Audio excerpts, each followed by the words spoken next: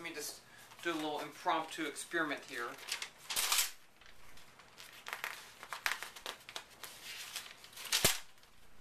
Okay, so here are two sheets of paper.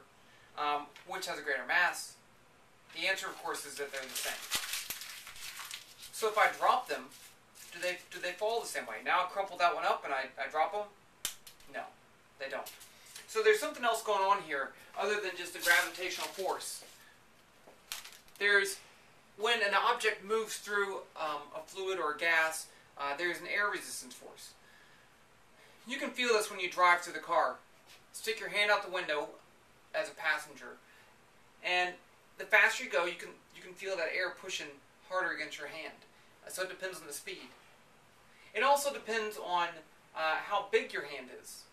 So if you make it smaller, it's going to be less. Okay. It also depends on some other factors. You could put like a cone on there. So it's a complicated thing though. I mean, you're moving through here and these air molecules are colliding with your hand, and it's not simple. But we can model it in a way that works pretty well. We can model the magnitude of the air resistance with this model.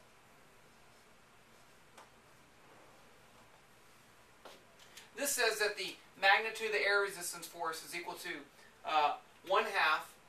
Rho is the density of the fluid, the air, or whatever you're in. A is the cross-sectional area of your object. So, if you're looking at it head-on, what kind of air would it have? C is the drag coefficient.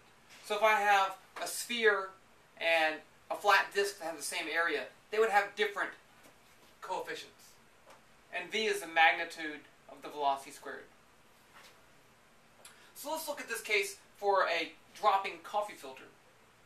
Coffee filters are nice in that I can stack them. And it doesn't change any of these things. It doesn't change the area or the coefficient. But it does change the weight. So I can change the weight without changing the object. Kind of. So let's say I have a coffee filter like that. Right when I let go, what happens? Well, when I let go, there's a gravitational force on it. So it's going to start accelerating. It's going to start speeding up, going down. And after a little bit, you'll have some velocity, v. And so it'll still have the same gravitational force. But now, there's a velocity, so there is an air resistance force. And this is always in the opposite direction of motion, so it's going to be up a little bit like that. So let's say here A equals negative 9.8 meters per second squared. Here is AY. AY, now we have F air. Not quite as big, so this is going to be, say, it's going to be less than, well, let's say it's going to be equal to negative 6.2. I just made up something.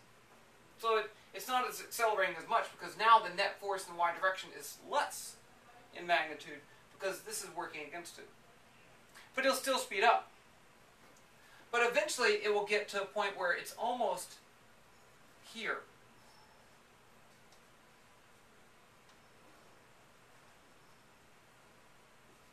Where these two forces are the same. The air resistance is equal to the gravitational force, and in which case the acceleration is 0, and we call this velocity terminal velocity, Vt. So at terminal velocity, then 1/2 rho a c v squared equals mg. Now, in this particular lab, we're not changing A, we're not changing C, we're not changing rho. If we want, we could just say this is equal to some constant times v squared equals mg. And that's the terminal velocity. But we want to find that constant. That's what we want to do. So how do we do that? Well, if I take a coffee filter and I drop it, and I let it accelerate, and it reaches terminal velocity, then I can measure the terminal velocity with the motion detector. And then I can change the mass and measure the new terminal velocity and change the mass. And I can change that and that. And by looking at how those change, I can make a graph of something versus something. I'm not going to tell you what. I'll let you think about that. But from that graph, make it such that it's a straight line. And from that slope, make something meaningful from that. So that's what we're going to do in the first part.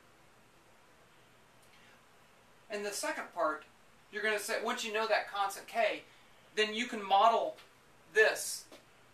If you look back at your first time you did a numerical model where you threw the ball up, you had the acceleration as negative 9.8. But now, every line is going to have a different acceleration because it's going to have a different air resistance force. But you can do it. Okay, I think that's enough.